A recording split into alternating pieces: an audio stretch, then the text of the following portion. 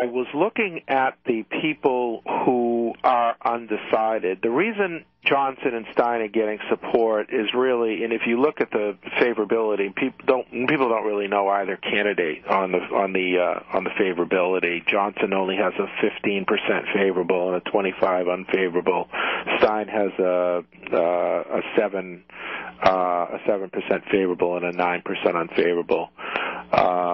So you look at those numbers and you say, well, they're not voting for Stein and Johnson, and the reason is because the undecided voters have a high unfavorable for both Hillary Clinton and Donald Trump. 69% unfavorable for Hillary Clinton, 91% unfavorable for Donald Trump.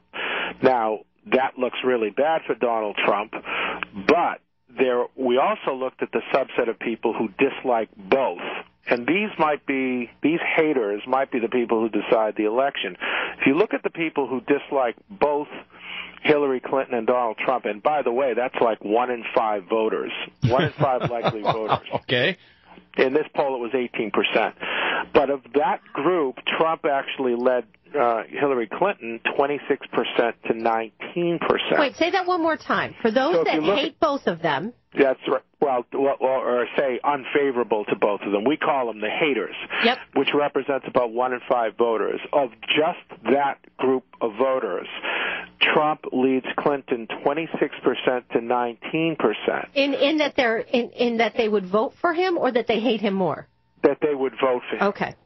So we're basically saying, okay, we know from cross tabulation that you dislike Clinton. We know that you dislike both Clinton and Trump. Now the question is, okay, you got to vote for somebody. You said you were a likely voter at the beginning of this poll, so who are you going to vote for? And we gave them the choices. 26% chose Trump, 19% Clinton, 44% were undecided, no surprise there, and 11% refused to respond.